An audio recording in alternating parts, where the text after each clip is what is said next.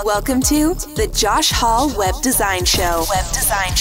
Helping you build better websites and create a web design business that gives you freedom and a lifestyle you love. Hello, friends. Welcome into the show. This is episode 134, and I am bringing in a very, very special guest for this episode. This is somebody who has been up to some pretty cool things, and if you happen to search for any WordPress related tutorials online, you will likely see this guy. This is Adam Preiser, who at the time of recording this intro right now, his brand is wpcrafter.com, which is WordPress for non-techies. As you'll hear in this interview, he's trying to copyright and trademark that. But he has a YouTube channel of, get this, 220 plus thousand subscribers and a couple views, and by a couple, I mean 17,612,000 plus views on his YouTube channel. So needless to say, Adam is the real deal. He is an authority in the WordPress realm. I've actually been trying to get him on the show for a little while. I was so excited that he finally got back with me and was open to coming on. So it was funny because this talk, there were so many different things we could talk about because he's a very seasoned entrepreneur. He's got a lot of products. Again, we just went over his YouTube stats. But one thing that was interesting is we were originally going to talk about a bit of a different topic, but when the conversation continued on, I realized we were really talking about content creation. And then as you'll hear in this interview, we really talk about content creation in the realm of you as a web designer and how you can create content that is going to boost your brand, get clients, build trust, build authority. And the good news is you don't have to be a quote unquote YouTuber or an influencer. You can create content step by step, slowly but surely, that is going to help grow your client base and, again, build that trust and authority. That's exactly what we dive into in this episode. I really enjoyed hearing Adam's thoughts on this. Him and I are both a big proponent of video, so heads up, you're going to hear some tips on video, and really, really enjoyed this talk. It's pretty wide-ranging, but again, at the core, I realized that we were really talking a lot about content creation. So you're going to hear a bit of a different topic in the beginning, but we kind of make our way into that. And again, Adam was a blast to talk to. I would really encourage you to listen intently on what he says about marketing and content creation, because it's not just for somebody like me who has a podcast and who has a YouTube channel. It's for you too. And again, just a reminder, you don't need to go wild with content creation all the time. You can just do it slowly but surely, once a month, once every couple weeks. Blog post, a tutorial, whatever suits you, you can do. And I'm telling you right now, it will help you get clients and build your trust and authority. So I'm so excited for you to check this out. Now, one thing in addition that will help you with content creation is how to know how to title it and make sure it shows up on the Google. And we're talking about SEO. I would love to help you with SEO if you just don't even know where to start, because SEO can be very overwhelming. It can seem like such a shady, spammy world. But the reality is SEO, if you know the basics, it's actually pretty simple, and you can do a lot of really good damage, as I like to say, in the SEO world by just knowing the basics. So I'd love to help you out with that. You can join my SEO course today. It's open and available for you right now. It'll help you know the basics and the fundamentals so you can make sure your content is ready and aligned with what you want to do online and make sure it gets found online through SEO. So without further ado, here's Adam. We're going to talk content creation. Again, the dude is awesome and he knows what the heck he's talking about. Enjoy.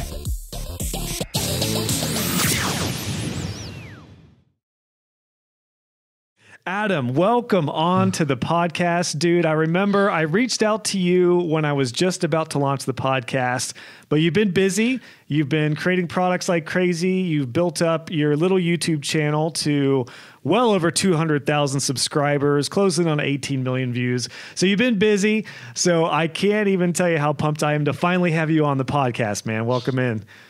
Thanks for having me, and when you first invited me, I think it might have been last year.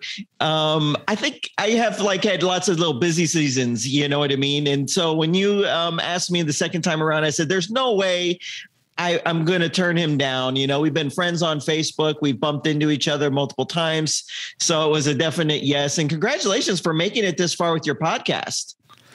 Thanks, man. Yeah, it's been one of the most rewarding and awesome, fulfilling things I've ever done. And I mean that in full sincerity. The podcast, I just love podcasts.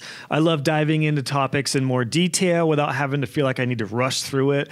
I love the community of podcasting. There's really a lot of great people in podcasting who are so open with their knowledge and their expertise and their experience. And you're no different. I know you are obviously an open book with what you do, which we'll dive into here. So yeah, thanks, man. It's been awesome. Like I said, I reached out to you right when I started the show, and I wanted to circle back around because you actually, I'm going to ask you kind of what you do for folks who don't know you yet, Adam, but I was building my LearnDash course recently, and I could not for the life of me figure out how to get the registration option up on the login page because I don't have it set up like that. And then I referenced one of your tutorial videos and you showed exactly how to do that. So you always come through for me with a lot of WordPress tutorials and stuff. Before we dive in, man, do you want to let everybody know who doesn't know you, where you're based out of? And I guess you do a lot, but what do you do? What's the short version of what you do?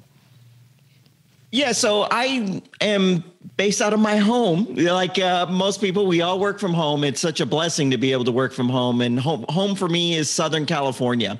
I've born and raised in Southern California. I don't think I'll leave. If I leave, it'll be for tax reasons. I was just going to ask that. We have the highest tax rate. My conversations with my wife is let's schedule moving away for a year and a half, and then we'll move back to be back with family. We've had that conversation many times. But what most people are familiar with me from is my YouTube channel, which I started in 2014. Oh my gosh, I'm a veteran now. And it originally just started as I'm naturally a very curious person. So it started as me making videos on something I might have just discovered how to do as it relates to having a website, most of the time WordPress. And so most of my videos have been out of curiosity. I never started it with any intention of being where I am today. I've just sort of made it to where I am today. And it was always to make something to help somebody. And hundreds, probably close to maybe 1,000 videos later, here I am 6 years later, and there's hundreds of thousands of subscribers. It's impacted millions of people's lives per year and helped them build a business for themselves online. And through the process, I have gotten involved in other areas of product creation, creating products for people. You hear it said many times, you first build an audience and then you find out what they need and then you build it for them. I guess I kind of did that unintentionally. And so today I've got multiple products that are powering hundreds of thousands of websites. Everything's been successful. It's been a huge blessing and it's all been unexpected. I was wondering if you started your channel with a game plan and a vision, or if it just kind of happened. I feel like some of the best success stories are those that just kind of happened. Like the way I got into web design, I don't know if you know, Adam, I just kind of fumbled my way into it. I didn't set out a nice business plan. It just kind of happened. And then same thing, I started teaching and I loved it. And then that started blowing up. So that's really cool to hear, man. And actually it's a great it lays the foundation for the talk we're going to have today about influence and how to use that to build a business around that, because not everyone are going to be you or me with any sort of YouTube channel or podcast, but a lot of web designers can still get clients and do a lot of amazing things with the influence they already have, right? Or the network that they already have. Absolutely. And, I think influencer was it influencing, being an influencer. Actually, let me just step one step back. I hate the phrase influencer, right? But you have to accept it. You know what I mean? At a certain point, you just have to accept that's kind of what it is. And it's actually a big responsibility. But yeah, there was certainly no game plan of this happening. It was really when I started. And I know this isn't the question, but I just love to say it. I was watching YouTube videos, and one of the guys I watched, he's super popular on YouTube, one of the most popular YouTubers. His name is MKBHD. I don't know if you've ever come across MKBHD. The guy made his first video when he was 15, and he was reviewing a laptop. He was 15. He was like I think he might have been 13, actually. He's like a little kid. And you could go to his channel and you can see his first video and you see him there as a tiny little kid. And now he's an adult. He gets, in the last year he went to the Tesla factory, friends with Elon Musk, interviewed Bill Gates, interviewed Sundar. I forget his last name, the guy running Google. I mean, that's the level of where he's at because he did something, he stuck with it. And I saw it and I'm like, if this kid can do this, I can too. That's pretty much how it evolved. Yeah.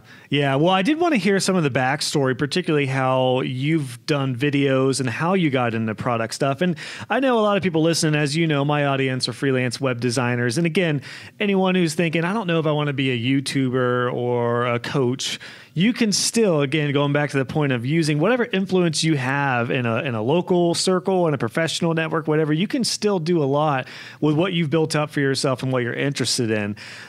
So yeah, I'm really excited to kind of have an in-depth conversation about this because I think what you and I have both been through, Adam, kind of relates to that. And I was thinking back to my journey as a web designer and freelancer. I started with my personal network as far as getting clients and, again, kind of using the influence that I had. And then it kind of grew legs from there and got referrals and stuff like that. Would you say, and I know you don't do any coaching per se, but from a lot of the people that you've helped, what are some of the areas of influence that you've seen that a lot of people have that maybe they're not thinking about, or maybe they don't realize like, maybe I can get clients in this area, or maybe, what are some areas that you've seen a lot of people have success in web design in? Well, I think actually everybody needs to realize that they do influence people. They just don't realize it. Everybody is an influencer. What do people come to you for? So like, say you might be the guy that always knows the latest movies and someone will come to you, a friend, and say, hey, what good movies are out? Or, what good shows are out? Or where's the best sushi places in the neighborhood? Everybody's already an influencer. But I think that for especially web design, let me actually make a confession. Part of the reason I started my YouTube channel on that particular topic is because I thought, I'll help people like as a web developer, not but more niche-y specific things. And That's actually so. And it's funny because if you go to some of my earliest videos, you'll see a little advertisement that slides up at the bottom that says, oh, if you would like help doing this, visit this website or go here or contact me. And the reason I did that was because I knew that whenever you say someone's interested in your services, you're now having to build a rapport with that person to get them to trust you, right? It's so much easier for someone to say, I'm going to hire you if they can trust you, if they know, like, and trust, right? You've heard that phrase many times, know, like, and trust. What better way to say, oh, you're interested, we're talking about doing this project together. Oh, you can get to know me by going to my YouTube channel and just look at some of the tutorials. And then if you can learn how to let your personality come out in them, you can naturally get people to like, know, and trust you passively through a video. So there's so much less resistance when it comes time to signing on the dotted line and doing it, whatever contract and work together. And so it's funny like that. I just wanted to get that out. So, if there's web designers listening to this, they are experts in things. There are experts in things in their niche, and it's a lot easier to communicate to people that are interested in hiring you that you're the expert when you have all this other stuff over here that kind of establishes you as the expert.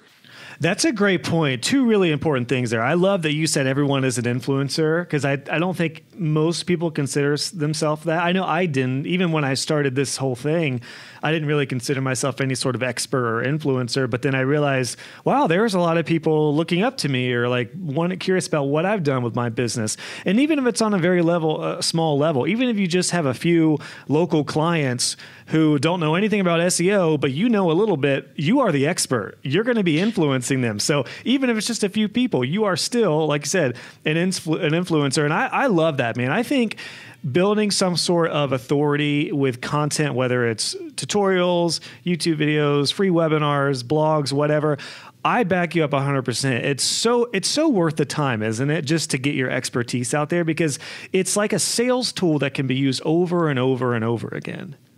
It's like the way I view video content, but it's the same way you can view all kinds of content. It's the same way you can view the podcast, written content. All of it is. I always look at it and I say, when I put a video, this is like a little worker who's going to work for me night and day, tirelessly. I only have to put the effort in once, and I put it out there, and in 24 hours a day, it's working to either generate a new subscriber, generate someone new to the channel. It helps people in all of that. And so it's like everybody's got to get in the content game, no matter what business you're in. Obviously, there's web designers talking here. You got to get in the content business. You got to show off. You got to show off your expertise. And yes, everybody is actually an expert. In a lot of times we can have that. I know what people are thinking right now. They have imposter syndrome, right? That's like we don't hear that phrase used as much as it should be, because everybody feels this, I'm an imposter. And that's what blocks them. Like you probably felt it when you started this podcast. You're like, who am I? You know what I mean? I've talked about it a lot. Yeah, it's so important. And then especially for web designers, when you get into an industry where there's really good designers, there's great coders, there's so much to learn. It can be so daunting. And the first thing to think is, well, who am I? Like, I can't design like this person. I'm never going to look, Adam, I'll be honest. You are one of my competitors in some way, although I love co-opetition, but you are kind of a competitor to me on YouTube. And it's easy for me to look at you and be like, I'm never going to get to 200,000 subscribers plus. And I mean, I have a couple million views now, which is awesome, but not near what you have.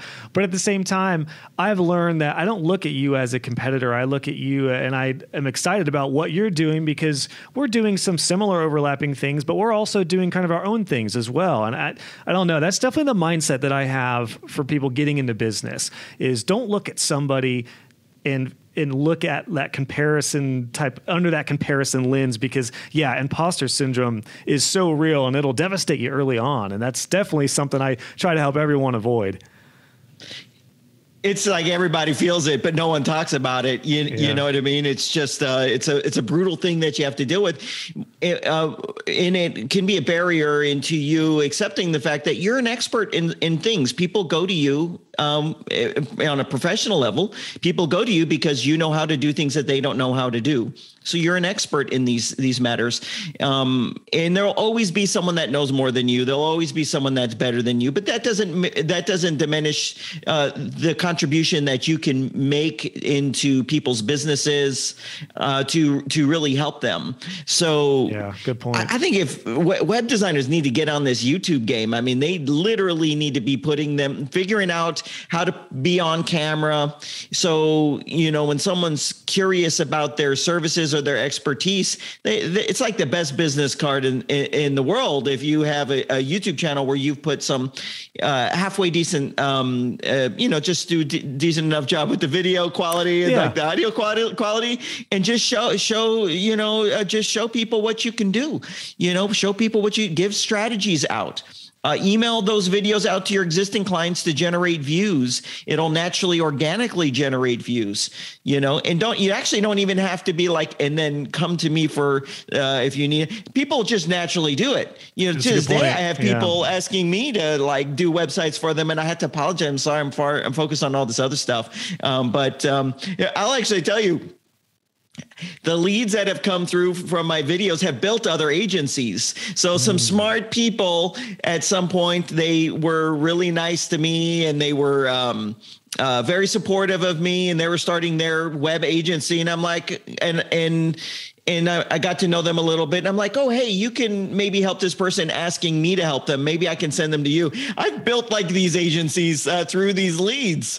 Wow. Obviously at your level. Free, completely free. Yeah, you're getting so many people from all over the world. So naturally there's going to be, so much need and interest there for help. And then, yeah, it's awesome to see kind of these micro relationships and partnerships forming, which is really cool. And those are a couple of great points, man, because I totally agree. I think most web designers, and even if they don't want to become a quote unquote YouTuber, or you don't want to get fancy lights, like you don't need a mic like you have and I have. I still have my old Blue Yeti, which these are like, you can get it for $50, $75 now on Amazon.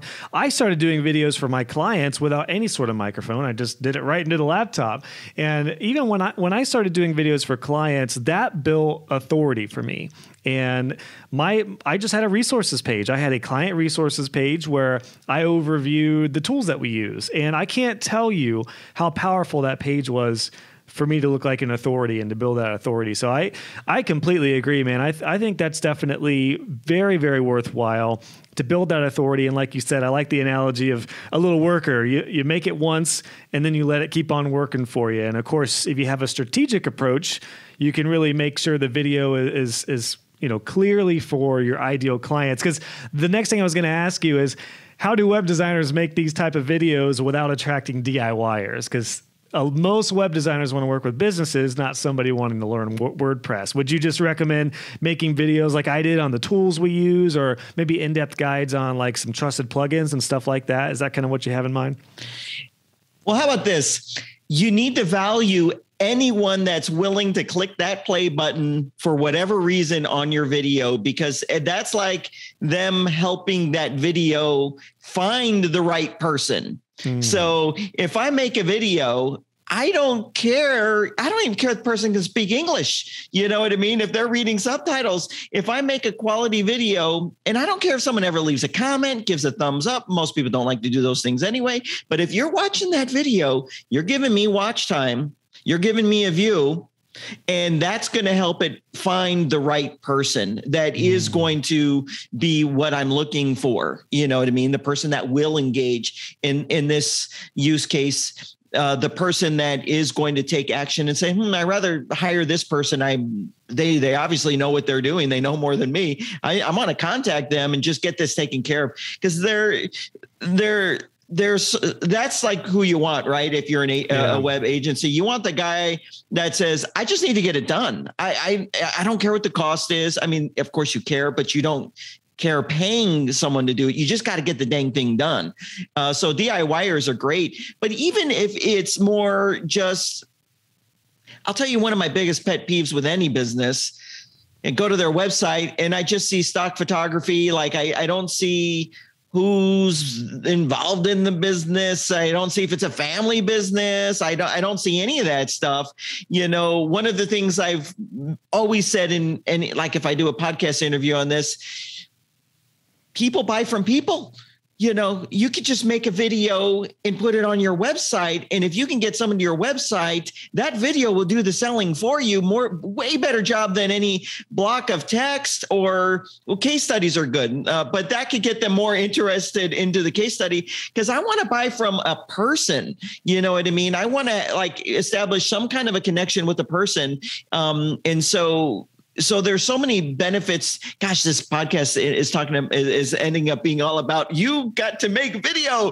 Hey, dude, look, I love it, man. You are speaking my language. And that's one thing I love about just diving into a topic and see where it goes, because this all relates to this topic though. Like if you're going to build your business and going to use your influence, you have to sell you. And Adam, I completely agree. Like, this is one of the main things I work on with students is I often see their websites and I'm like, who the hell is this business? Like, who's behind this? Because I don't know.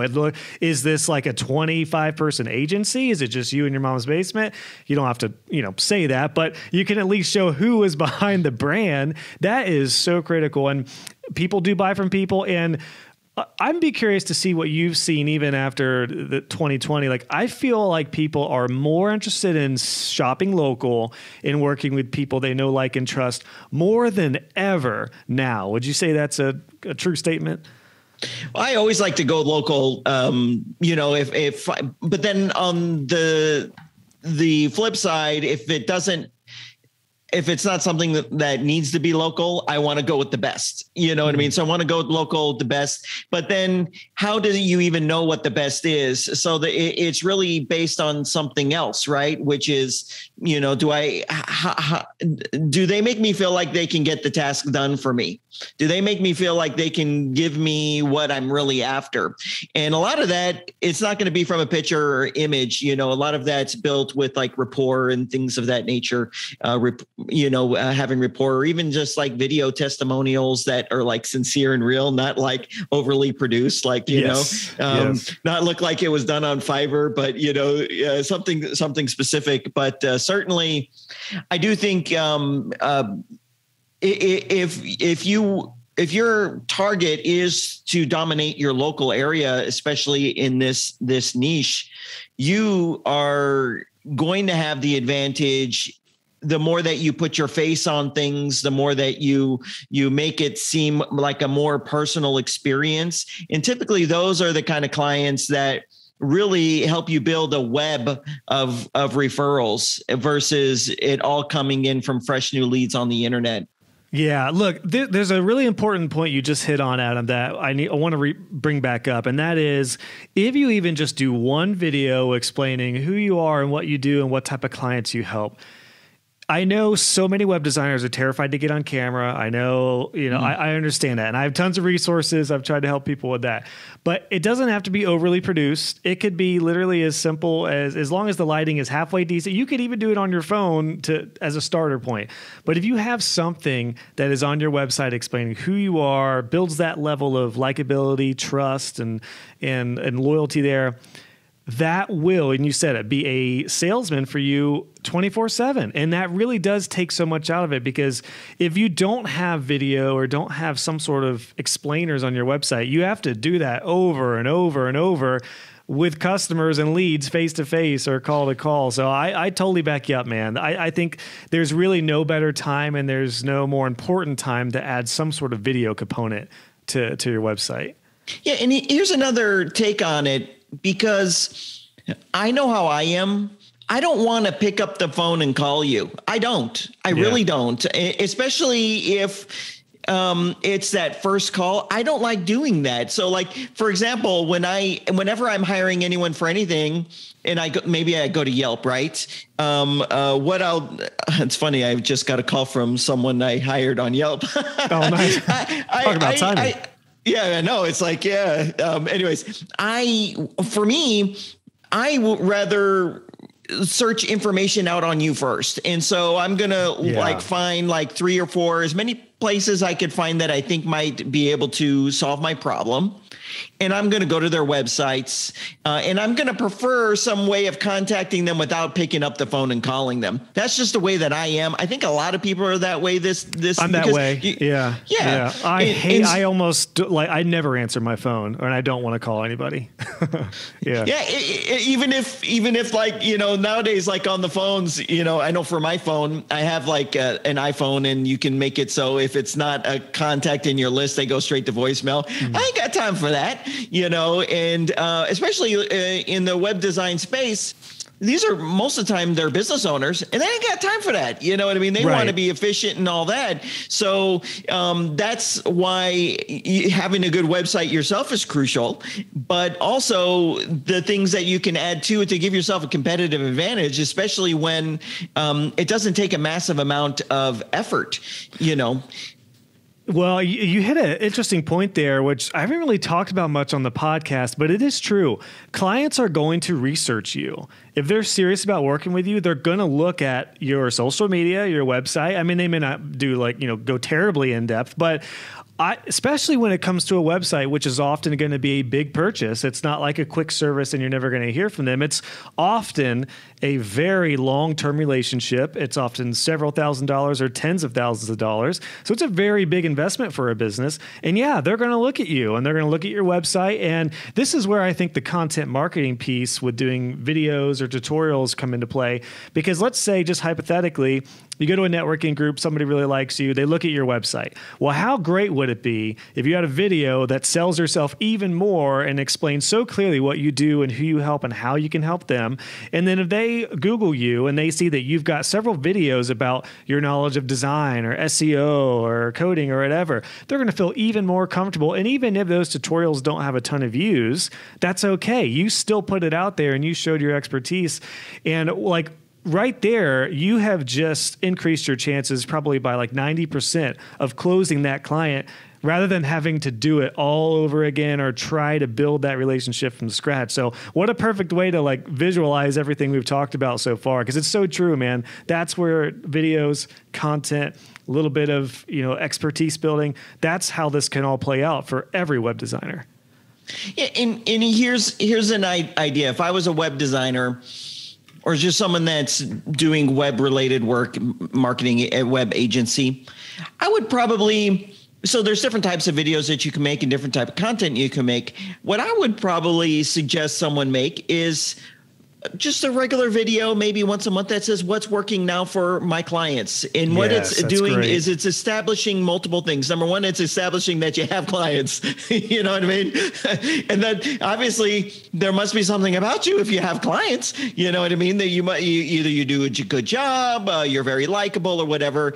And you're also establishing the fact that you need an expert that knows what's working now. You know what I mean? Because what worked 2 years ago is not working now. Well, there's certain fundamentals that do work, but and it's showing that you have a grasp on where things are and where things are going. And it's actually like an evergreen content idea too, meaning you're always going to have a different idea of what's working now. So and it can be about, anything. So what's working now, generating leads on your website? Well, maybe doing this kind of thing with a phone number, or doing this kind of thing with a contact form, and then feeding it into here, and then doing this email automation where we're sending these 5 emails. And if I was watching that, I'd be like, wow, that does make sense. That would work with me. Great point. Yeah. Right. I don't want to do it though. Can I hire you to do it?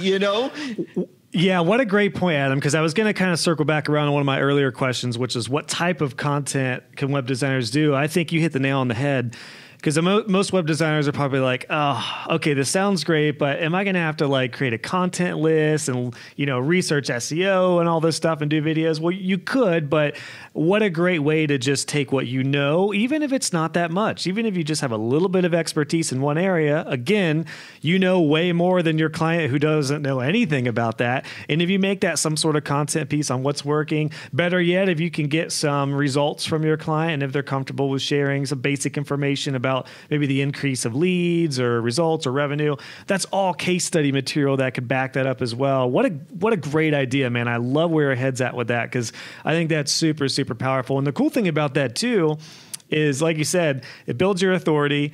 It shows the problem and the challenge, but shows the solution, and probably shows the client that, you know what, I don't want to do this myself. I'm going to hire Josh and his team, or Adam and his team, or whoever's listening right now, you and your team, to do that. Great point, man. I love that. That's such a solid point when it comes to thinking about the type of content web designers could put out. Yeah, and you can also do it in a way to speak to what the potential client wants. No potential client really wants a website, right? I don't even want a business, to be honest. You know what I mean? Ultimately, I want to sit on a beach and sip a pina colada. Well, that's part of what I want. I don't want that now. Right? I get so that's bored why after you stayed like in. an That's hour. why. Yeah, that's right. That's why you stayed in California, though, right? Yeah. The pina coladas kept you there. The nice cool weather. No, it's family actually. So, but you can speak to what the client wants. Clients usually want leads, sales, clients, customers, growth in their business. That's all that they want. There's I've actually made this video twice. I have a couple products. One of them is called, it's a cart abandonment solution. And so what cart abandonment is, if you have an e-commerce site, someone puts something in the cart, goes to the checkout, puts their email address in, and they get distracted for numerous reasons. They change their mind, they get distracted, they go off the site to look for a coupon, and they never make it back to complete the purchase. The plugin captures the email and sends a series of emails out. And it's funny. I've made this video several times, just trying to get people to use this free plugin. It's completely free. Like it's on hundreds of thousands of websites. It works. It'll make you thousands and thousands of dollars. Doesn't cost you anything. Takes 10 minutes to put together. So I've made this video multiple times showing my results using it and then how to set it up.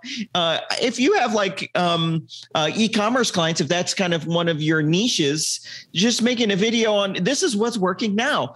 Cart abandonment. What is cart abandonment? This is what cart abandonment is, and it works amazing. Here's some results we got. So this is what happens. They leave the email. We send them this email. Then we send them a 10% off coupon. Boom. And you can see from the results, we capture 30% of those, and it ends up being $10,000 a month. That's exactly my video, by the way. But of course, my thing is I want people to use the free plugin. And it's like twisting their arm sometimes. I don't know if you said the name. What is that plugin, Adam? You can go on your WordPress site or go to wordpress.org and just type cart abandonment. It's the #1 result because the plugin's just so good. There's no nags, there's no upsells, there's no cross sells. You literally just type cart abandonment and you'll see it's got an orange graphic there with the logo. It'll say cart abandonment for WooCommerce or something like that. Or actually, I don't even remember what do we call it. Oh yeah, so cart flows, but WooCommerce cart abandonment recovery. Cool. Awesome. Yes. Cartflows is a company I started in 2018. So yeah. And I wanted to get to some of the offerings that you have now for your audience, because it's still this idea of like, getting used to your clients and finding out what they need and just creating resources for them. Whether it's you with a massive YouTube channel, whether it's me through courses and my communities and this podcast, or whether it's a web designer with local businesses, the principle is the same. You got to find out what you do, who you help, and then what kind of content that you can create on a consistent basis to build your expertise and help them. And definitely I have seen that play out with you, Adam, as I've kind of tracked your journey, even just the last couple of years. I mean, I think I had seen some of your WordPress videos a few years ago, and then I'm trying to remember when I ended up seeing you more and more. That's when we got connected. And then now, like I said, if I search anything WordPress, you're up there at some point. Like I said, I didn't intentionally search you when I had that learn to ask question. I just Googled it and then you were #1. I was like, hey, Adam's got a video on this. And that is the authority thing, because there were other videos that had the same answer probably, but I know you. I like and I trust you. So I'm going to watch your video. And that's the same kind of mindset. So yeah, turning this back around to how you've kind of done this with your brand, Adam, because we covered a lot of great points. With your journey, like, how did you keep track of what your clients and ideal customers were interested in? Because you could have gone all sorts of way with your brand at WP Crafter. Like, how have you kept a pulse on that? And I'm sure everything you'll say we'll be able to transfer to our clients as web designers. But yeah, how have you kept a pulse on your customers and what they need? Yeah, it's a great question, and I don't know if the answer might be good for entertainment, and some people might be able to relate to it. I don't know how. I'm sure you're a great podcast interviewer, by the way, so you'll be able to help extract some value out of it as it relates to the audience. So I'm going to just say what I'm going to say, and then I'll leave that up to you. Perfect. So I'm naturally a curious person, and I'll just be straight with you. After making all these videos and trying so many different softwares, I know what I like and I know what I don't like. I have a strong feeling of how things should be done and a strong feeling of how things shouldn't be done. And I have an uncanny ability to spot a gap in the market. And so I'm able to see what others don't see. And then, because I'm a user, I'm the actual end user. That's actually an interesting thing for people that are web designers. When they actually get out of making a website for someone else, but make a website for themselves. Maybe not just, maybe they have an experiment with a side business and then they can see what it's actually really like. You know what I mean? Because you can get out of it. So for me, I'm ultimately the user. For example, I came out with a new product last February 2021, and it's called Presto Player. And what it does is it solves all these pain points with having an online course website or anything video related on your website. It solves all these pain points that people have. And there wasn't actually any market research that I had to know if this would be successful or not. It was really a gut instinct that this is something that a gap in the market that I discovered through my own experiences. And the same thing that goes for in 2018 when I released Cart Flows. Cart Flows is a tool for creating sales funnels on your website. At the time, there was nothing like that for WordPress. You had expensive software as a service companies providing this for a very high premium, but there wasn't anything for a WordPress website or a web agency that has a client that wants these types of things on their website. It just didn't really exist. So I identified this kind of gaps in the market, and my gut instinct has been right every single time. And that was with this Presto Player. Cart Flows, I know, it was one of your big, really. When did Cart Flows come out? Yeah, we released that November of 2018. And that's right. Yeah, 2018. So we're coming up on our 3rd year birthday, and it's on over 200,000 websites.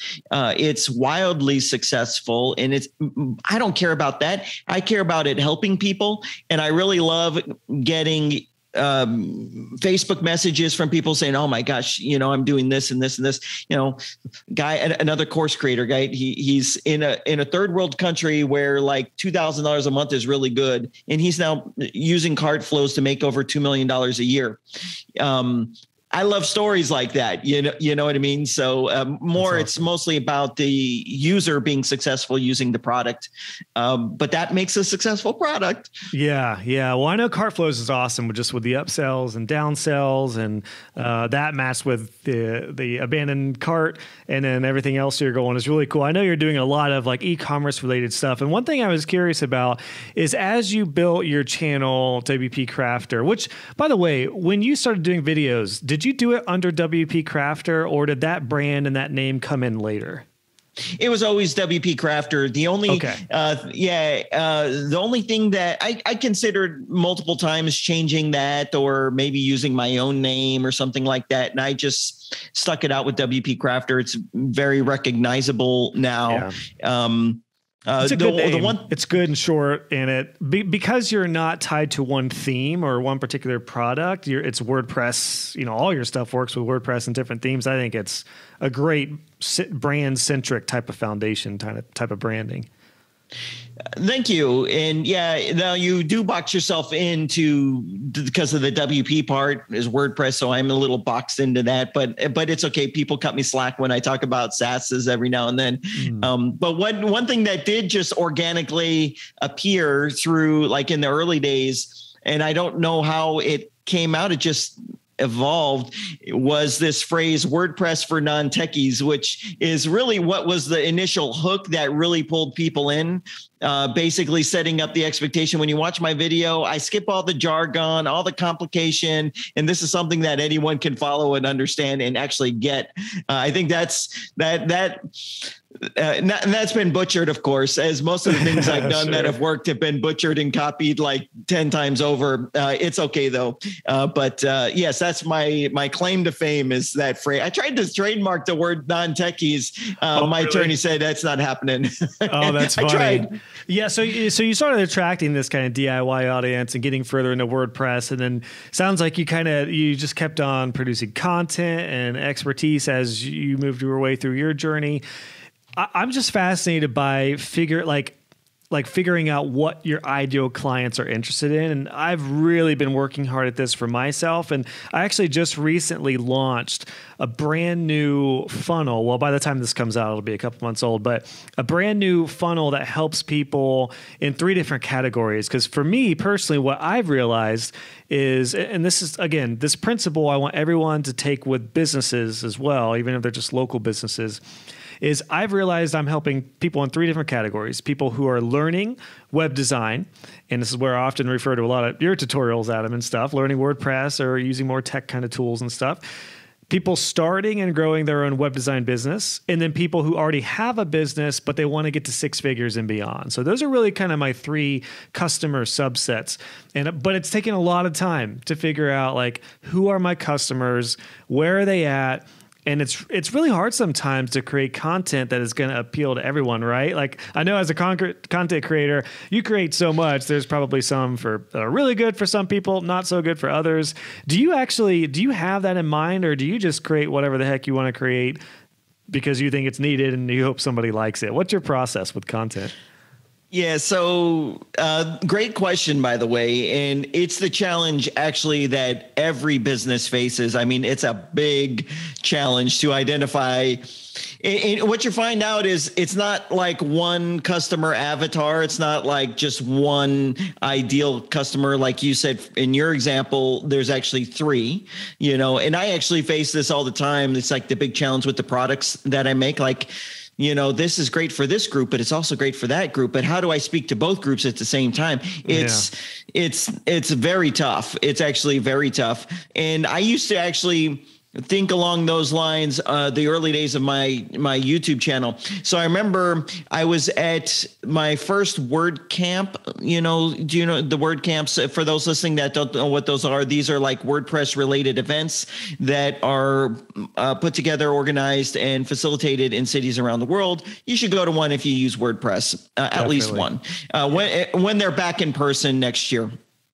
I'm at my first one, and we had, oh gosh, what's his name? He's the guy behind Copy Blogger and Studio Press, not the developer, not Brian Gardner, the other guy, the marketer guy. I forget his name. He kind of comes across as a hippie, but he's like very insightful as it relates to sales and copy and messaging. I totally forget. Copy Blogger would be, I don't know if he's still involved in it. I know they sold a lot of that stuff off. Anyways, the guy's like really eloquent with words, really eloquent in understanding who the customer is. It's not Neil. Are you talking about Neil Patel? No, not Neil Patel. So it was Copy Blogger, because Copy Blogger, I think, bought Studio Press, and it was under the Copy Blogger name. I've got to get his name. Anyways, he's there, and I'm sitting in the audience. I'd never been to one of these things, and he's spitting off all this marketing. Like, I mean, the guy's it's worth going to listen to this guy. And so I get up and my first WordCamp, and I'm like, I'm going to ask him a question, and the question I proceeded to ask him in front of all these people, and I said, I have a YouTube channel and I'm creating content for people, but I'm having a tough time because people tend to be in these groups, right? Like, I build websites using Divi. I build websites using this other tool, or Elementor wasn't even a thing back then. Like, how do I make content for everybody? And he actually didn't have a great answer to that question either. So I stopped worrying about it. You know That's what I mean? Great. I just create lots of different content, and maybe this segment will watch this one, a different segment watches this other one, and then everyone watches the next one because it's a common thing that affects everybody. So and I'm sure and the same thing ends up happening with you and what you're creating. Right? You have content for everyone, and then you have content that's specific to these specific groups, meeting them where they're at. So I guess point. Like the long answer is there's only so much you can do.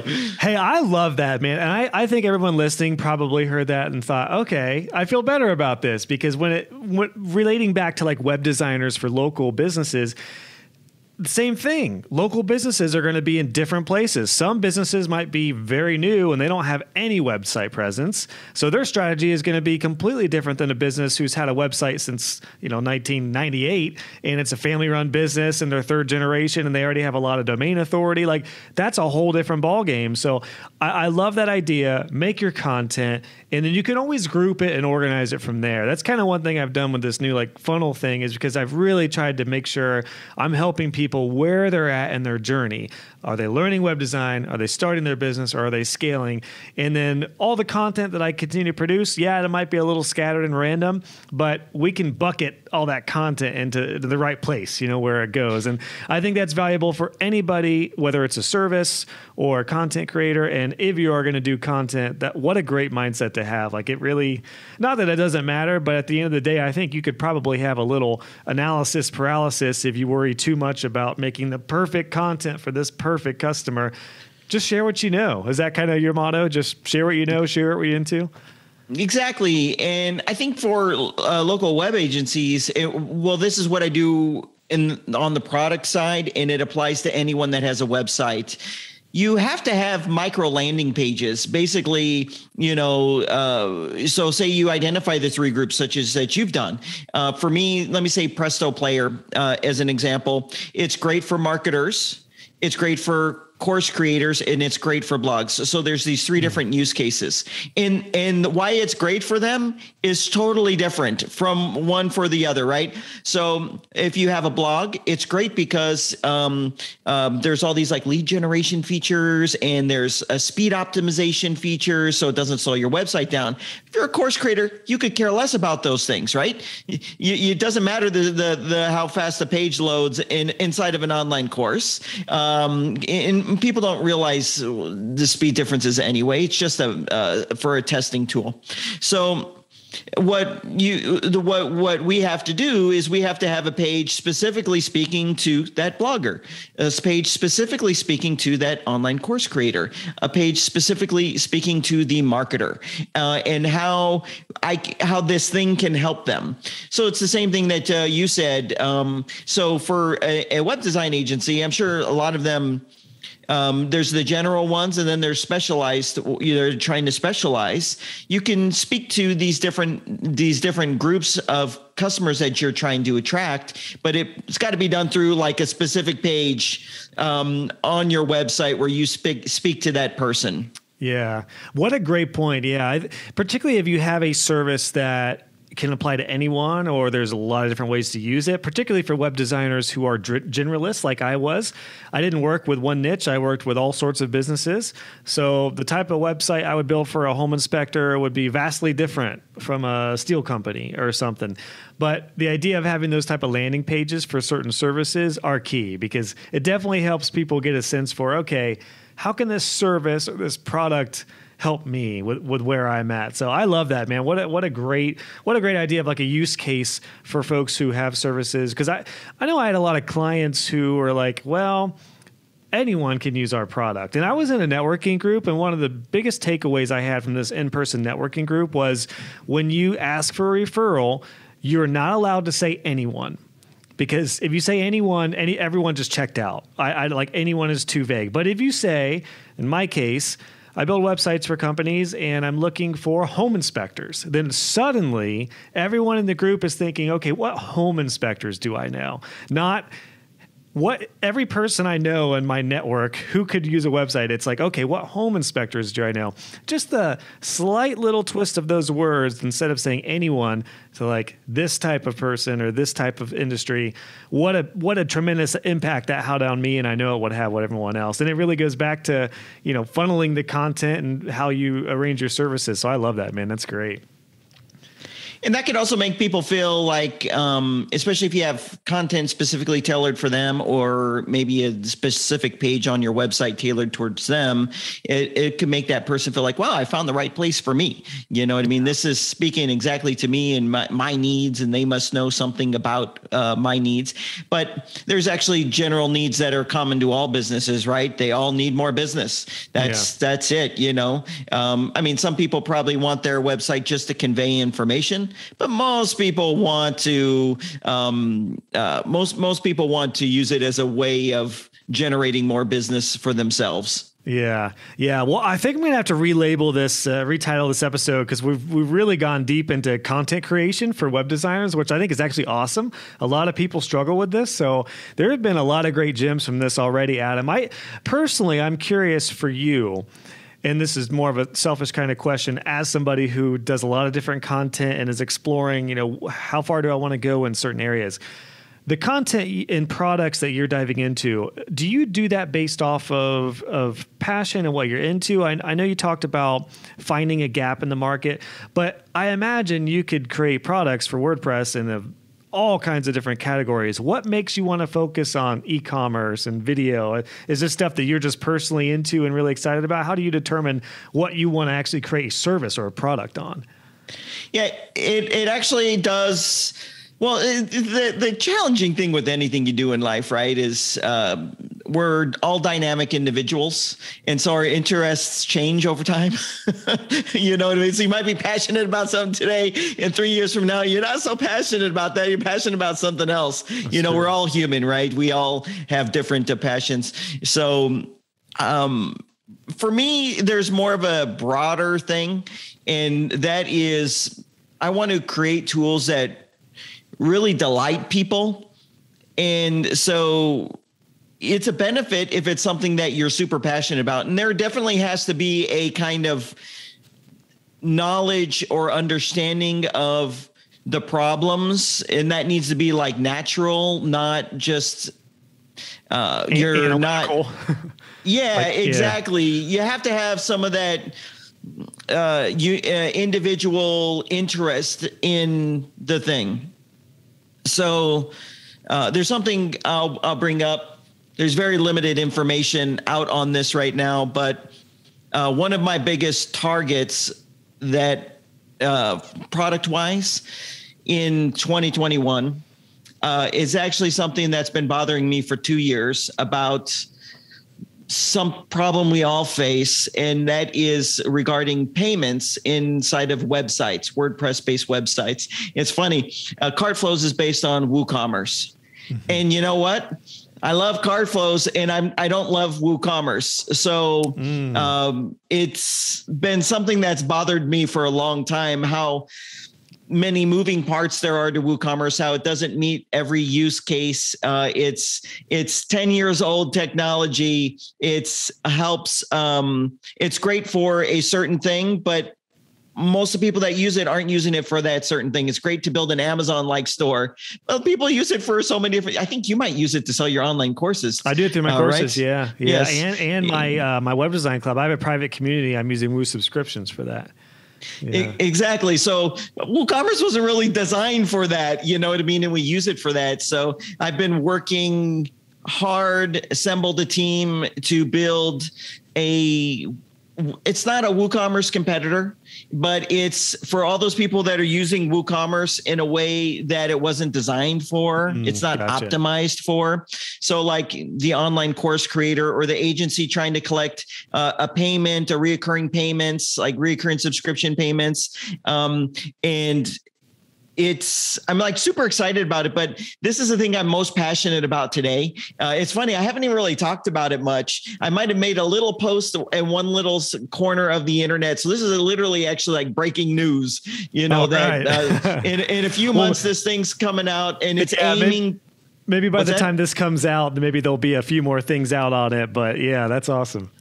Yeah. So basically, the reason I'm excited about it is because it's a big challenge. Not anyone can pull it off. I think I figured it out. And I think that people are going to flip their lid when they get to use this. And I'm doing it the WordPress way, which is it's going to be free. It's going to be free. Awesome. It's going to take subscription payments and it's going to be free. But I'm not actually trying to promote something by saying this. That's not why I'm saying this. I'm saying this because this is what I'm most passionate about today. I'm passionate about solving big problems and then having that solution have a big impact and go as far as wide as it can be. And get in as many people's hands as possible. Yeah, Accomplished it. Yep. You're looking at problems and stuff that maybe don't have a clear solution, or maybe there's not a trusted type of solution for in that case. I mean, really, like if you're going to do e-commerce for WordPress, what are the options? WooCommerce, easy digital downloads. I mean, there are sites like MemberStack and other stuff, but that's not really WordPress exclusive. You can kind of do those with all sorts of platforms. So that makes sense that you're an end user, like you said earlier. So you're identifying the need. You're probably having a challenging yourself. And so it sounds like you're putting the pieces and places in, and you're obviously at a whole different level as far as being able to build a team and have some funding behind something like that. But this can be done on a micro level too, right? With just services. Like if you yourself or your clients are often, and this is one of the biggest things I'm harping on for my students, just ask your clients, or just open the floodgates and just say, how's your business going? They will tell you challenges, and if there is a recurring challenge there, you got to come up with a solution for that, right? I think it's one of the best principles about finding some sort of service you can create for somebody, or a product for somebody. Yeah, I would think that part of what you're encouraging the students that you have to do is to wrap up what they do, kind of to productize some of what they do in like reoccurring payments, so they get that predictable income. But they're being paid monthly for this problem that they're solving for people. That's limitless. Like the types of solutions that can be assembled and put together to solve these problems for local business. It's limitless. And you can't even like price shop it, right? So like the cart abandonment solution. So if you have a local e-commerce customer, or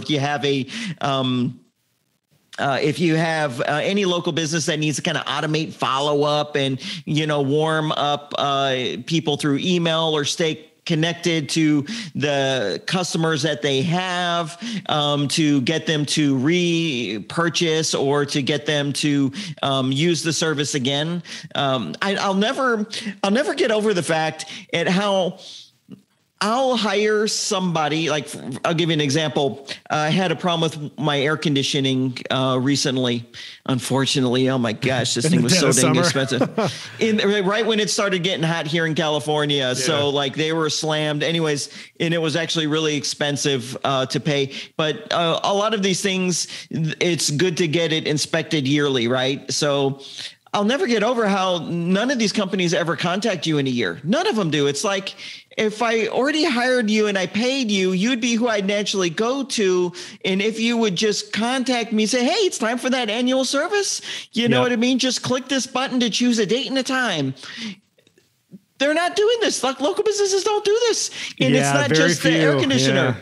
Right? It's the home inspector, you know what I mean? Like, they could come and maybe do annual inspections. The termite people, you're getting a new house soon. Yeah, we're building right now. Yeah. And it's interesting. It makes me think of the my auto mechanic who was in my networking group. He's my family auto mechanic. He got a business coach, and one of the first things they implemented was a recurring subscription offer for all customers. So basically, if you signed up for the recurring plan, you would get like crazy discounts. It would be way less expensive per year to manage a car, and you get discounts on your oil changes, regular tune-ups, and then you could add another car for like half the cost. And it really turned his business around because it was just what you talked about, that recurring subscription model that was less expensive for folks who were on it, much more valuable, and it increased his bottom line. It was able to scale. He was able to get a new building, and it really all goes back to that, particularly in blue-collar industries. Yeah, a lot of folks aren't doing that. So, and the same can be true for web designers. You can literally, I love that you said that, Adam, because it's true. It's limitless. You really can make any service you're doing right now some sort of repeating offer or packaged offer. And I definitely wish I would have heard that advice years ago when I was doing it, because I did the whole project to project, feast to famine. Didn't have the mind for a subscription style business, but it 100% can be done. And I do feel like people are getting more used to this. Have you found this as customers? Because I use Dollar Shave Club for my razors. That's, monthly. I'm I got Disney Plus, Netflix. That's all monthly. My wife has some subscriptions. We have subscriptions like all over the place. So we're used to it. Would you say that's a big customer shift over the last few years, is getting used to subscriptions? It's actually true. I'm speaking to myself here. You're actually so right, because I have so many subscriptions, and I was dead set against subscription. Like, I remember when I first got married, I've been married 18 years. First got married, like, I didn't pay monthly for anything I didn't have to pay monthly for or reoccurring for. Now I got them all too, man. I got bang, bang, bang, bang, bang. I got them all. It's just it's crazy. As I've gotten older, I will, because some of these subscriptions are to kind of avoid future pain, right? So like with your car, getting the tune-ups and the maintenance, you're doing that to avoid the future pain of having a massive bill, you know what I mean? Or something that doesn't get caught early. I guess it's the same thing why you got to start going to the doctor in a shorter interval as you get older, right? Yeah. It's to catch something early, you know what I mean? So I'm actually so open to that. Like if the plumber says, hey, we should come and check things out every year, I'm like, okay, I don't want a problem. I know I'm paying you hundreds of dollars right now, and I could have avoided this. You know what I mean? And my mind changed with the first time I launched my website maintenance plan. Was just that. Like, instead of your plugins getting out of date and then getting hacked eventually, if we manage them month to month, there we go. We're going to avoid a huge problem later on. So yeah, in web design, oh my gosh, just like anything, there's so many avenues for it, which is awesome. Like I personally, man, I feel like web design is one of the coolest, best industries to be in right now. Yeah, it comes with its hardships, just like everything, but the sky really is the limit, right? With the type of business you want to build and web design. I mean, I feel like that. How do you feel like that about the landscape of web design and WordPress now? I think all businesses need solutions, and the starting point is actually the website. So if you can wrap packages around it that will help that person get what they need, the website is just the entry point. You know what I mean? And that's where then it gets exciting, right? So like that cart abandonment solution, if you have a client with e-commerce and they're not using cart abandonment, hey, I'll implement this for you. What we'll do is we'll look at the numbers every month, and I'll just take a 10% cut of what I capture for you. So if I capture $1,000 this month for you, I get 100 of it. You know what I mean? There's like all kinds of creative ways that you can help businesses and then help yourself make more money. There's this new advent of AI content writers where you can very easily do the kind of content local businesses need, like on a blogging basis. If you're a web designer, you're like, there's no way I'm going to offer content writing services, but there's agencies now cranking out content for local businesses, and they're using AI to assist. It doesn't fully do it. It assists you in it, and then you just tweak it a little bit and you get some SOPs together. That problem with the staying in contact with past customers for these visits, that's a problem they all have. We'll set this whole system in place and it'll be all automated. They'll send these 5 emails and we'll send them on these, maybe on their birthday, we send this as well. And we'll set it up and we'll manage the whole thing. It's only $99 a month. You don't even have to worry about it. We'll manage the whole thing and we'll give you a report to let you know how many emails got sent out. You can create these things that will change the business, but these are things. So to answer your question, it's probably the most exciting time post-COVID, because now anyone that has a business realizes online is the key. Online is the ticket. You know what I mean? The traditional advertising, traditional ways of staying in contact, getting leads, and all, it doesn't work anymore. It all has to be online. That's great. Well, what a great way to kind of summarize and put a cap on all this, man. Because I agree. And I think when it comes to content, it's more important than ever. Our whole conversation has really been mostly around content creation for web designers and how to merge this all in with your business to grow it and to get clients and to help them. And it's true. Now is the time. So, man, Adam, I want to be respectful of your time. This has been a great conversation, man. We've gone well over an hour and it's flown by here. So you've dished out some really, really cool stuff. I got one final question for you, but before we get to that, before I let you go, where would you like people to go to check you out? And I think you were talked about maybe a special offer for my listeners, if I recall, right? Yeah. Well, I would love if everyone listening to this will go over and subscribe to my YouTube channel, because that's where I put out most of my content. That's how I interact with people. It's really easy to get there. You just go to youtube.com/WPCrafter. Boom. It's going to take you right there and click on subscribe. And I'd love to get to know you in the comments. Leave a comment and I'd love to read that and respond. But yeah, I do actually, we didn't talk about all the products I have. I have lots of different products. And so let's put together some unheard of, unseen before discounts for the listeners here. So why don't we put that at WPCrafter.com/Josh Hall. I'll have that up and we'll have those there. I've got some great stuff that we didn't even talk about. One of them is really interesting and is probably very interesting for your audience, and it's called Orderable. You might not have come across that. I have this video. I haven't seen that yet. No. I had this video where I talk about this domain I bought for $20,000 and how I think it's crazy to spend that much, but I did it. And then I revealed that, and it was for this product, and it was orderable.com. I spent 20 grand on that domain name. I saw your post on that and I was like, dang, that's way different than like a $5,000 domain, which is wild too. But yeah, $20K. So it was Orderable. Yeah, I didn't know that was it. That's awesome. Orderable.com. So basically what that is it's you can add that to your website, and it's for enabling any local business to take local pickup and delivery orders. And it goes much beyond restaurants. Restaurants is obvious, right? But there's all kinds of things, businesses like a florist, you know what I mean? You wrap a solution with Orderable where they can choose their bouquet that they want and make some product selections that can increase the price or whatever. Then they can choose a pickup time. Yeah. It does all of that.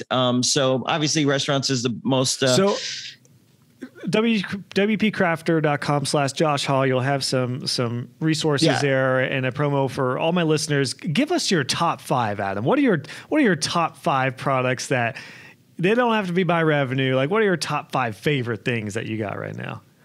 Yeah, so I don't actually even have 5 products. Okay. Top 3. How about top 3? Top 3. Yeah. Okay. So the newest is Orderable, and then there's Presto Player, which is really close to my heart for video. Every website that has video on it should be using Presto Player.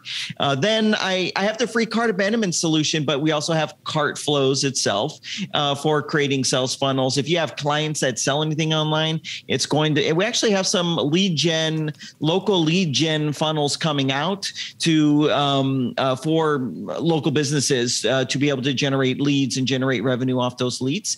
And I've got the checkout solution coming, and I have another secret product I'm not actually comfortable talking about, but I think you yourself would personally be interested in using it. You yourself would personally, actually, I should get you Presto Player to throw on your online courses. I would love to check out Presto Player, man. I would love to check that out. I'm using Vimeo right now, so I would love to check that out.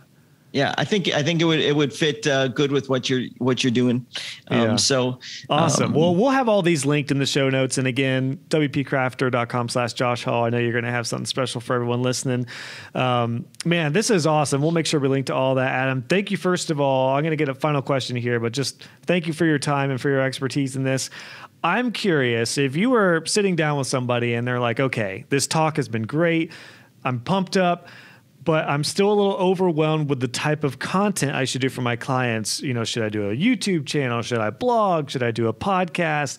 Should I do social media videos? What would you recommend to them to just help them get started with content creation? I am very partial to video, and it's easier than ever to create video content It's ideal if you put your face in it. I think you got to put your face on everything. But if you're not ready for that, you don't really have to put your face in it. Although I definitely strongly recommend it. And it's the easiest content to create. I think more goes into a podcast. More effort goes into creating a podcast. That's why I haven't done it. I think more effort goes into writing. That's why I don't do a good job at it. I think video is just the easiest thing. And you know what? I bet you all your clients are actually already have what it takes. All the people listening to this, sorry, I said clients. I meant to say everyone listening to this already has what it takes, because I guarantee you they're getting on the phone with people and explaining things to them. They're getting on maybe a screen share and explaining how to do something. Or, what do you do when you create a website? You got to show it to someone and you got to like explain it. Oh, and this here, and then click here and it does this. And isn't this great? And this is going to do this for you. They already do it. The only thing is they're not recording it. Yeah, that's well said. It's so true, especially when it comes to anything you got to repeat. Make a video out of that bad boy. Make it something, like you said, make it a worker that will work for you 24/7, even when you're sleeping. I'll back you up on that, man. Totally agree. Adam, I want to pause you for 1 second. I want to add one thing to take the intimidation out. This tool can take the intimidation out, and it's kind of a new breed of tools. So you think when I click on record, I have to know like everything I'm going to say, and there can't be pauses, and I can't stop and think about it, and this, that, and the other. There's this great tool. Unfortunately, like I use it's Mac only. It's called, you might have heard of it yourself. Have you ever heard of Recut? It's a newer product. You go to getrecut.com. It's dirt cheap. So essentially, actually, it used to be cheaper. They just raised the price to $99, but it's like a one-time cost. And what it does is you click on record and you can start explaining something. And if you don't know what you're going to say next, just sit there and be quiet and think about what you're going to say next, and then continue saying what you're going to say next. And if you make mistakes, you say, oh, cut that last bit out. And you leave these pauses so you can really say something clear. And so what happens is you record it and then you just toss it in Recut, and it's going to take a look at your video, and all those silences, it's just going to slice them right on out for you. It's going to pretty much edit the whole thing for you. It's called Recut. It's $99, one-time fee. It's not a subscription. It makes it really easy. And then it will export it with these slices already done for you. And it will also, they just added a feature where you can also like cut out pieces of it too. So it cuts out the silences, but then you can also cut out some of the talking, and it's like literally editing in like 3 minutes. Wow. But so you don't have to do it yourself. Cause that's why a lot of video can be time consuming, is if you go in and really polish and edit everything. That's where it can, that's the kicker there. Yeah. But the intimidation of video is when you're like, I don't have this scripted out, and I don't recommend scripting it out. So you're sitting there and you're like, what am I going to say next? You can just pause, be quiet, think about what you're going to say next, and then start saying what you're going to say next. That's awesome. There's another app that does this, and it takes it even one step further, 3 or 4 steps further. Have you heard of Descript? Yes, I just recently heard about that.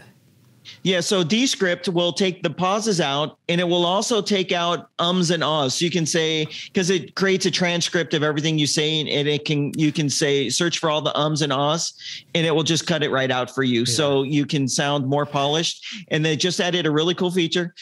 That's the last thing I'm going to say. It's more expensive, by the way. They added a brand new feature called Studio Sound. So you can have just a basic mic, and you click one checkbox, and it EQs the audio. It gets rid of any background noises, all of that, and makes you sound like you sound on your mic there, Josh. It gives you that studio sound. They just released that as a beta feature 2 days ago. Gotcha. That costs more money. So depending on your budget, but it's Mac or PC, and I think it's only like $20 a month. So you can get it for like a month or two, make some videos, and then cancel. What was that one called again? It's called Descript. Descript, that's right. Yeah, Descript. It's probably descript.com. I've had that for years, 2 years, actually, not years, year and a half. Gotcha. It's only been out for a year and a half. I do want to say too, for folks new to video, I personally don't like getting too polished. I think you're going to get better the more you get on camera and stuff. And while, the Descript in particular, like, if you say some ums and ahs, yeah, you don't want too many, but I would rather have just a real 3-minute video that a client gets to know, like, and trust you rather than having like too polished. So I would encourage folks who do need more of like a polished video that's going to go out to a lot of people, polish it up. But yeah, like if it's just a simple, like, get to know me video, make it real too. Like it doesn't have to be this massive production. So it's kind of cool with video. You can do both. You can go time consuming and editing and production, or you can keep it super simple. So all the ways to go about it. So man, Adam, thanks so much for your time. Like I said, I want to be respectful, and I know you got plenty going on. So thank you for joining us today, for your time, and for sharing some of your advice and experience. Like I said, not everyone listening is going to have a YouTube channel closing on 20 million views, but by golly, we're all looking to help clients and serve people, and you've done it at scale, and I think all these principles we're able to apply. So thanks so much for your time today, man. Thanks for having me. Thank you, everybody that listened this far. And if you ever have any questions for me, or you want to ask me something, I'm like just a normal dude. You can literally leave a comment on my channel. I have a contact form on my website. I have everyone and their mother just Facebook messages me. I can't like respond to everybody through Facebook Messenger, but I'm a normal guy. I feel honored I got the response, because I know that's how I hit you up for this. Yep. Yeah. Well, because we're friends on Facebook, so it like made it. But like So, but I'm an open book to people. I just genuinely, naturally like to help people. So if anyone listening wanted to ask me something regarding this, just feel free to reach out to me, and I'll be just as friendly and welcoming to you as I am to Josh. I'm here for you guys is basically what I'm trying to communicate. That's awesome, Adam. Thanks so much, man. We'll have all these links and everything. So till next time, man. Hey guys and gals, just wanted to pop in with a couple things before you head out. If you enjoyed this episode, please consider leaving a review on iTunes or wherever you listen to this podcast. I would love to hear your feedback, and it will also help other web designers find the show. Be sure to check out the show notes for this episode. Just go to joshhall.co, click on podcasts, and search this episode number, and you'll find all the links, descriptions, and resources we talked about. And if you haven't already, make sure you subscribe, and you'll be notified when the next episode is live. Thanks again for tuning in, and I'll catch you guys on the next episode.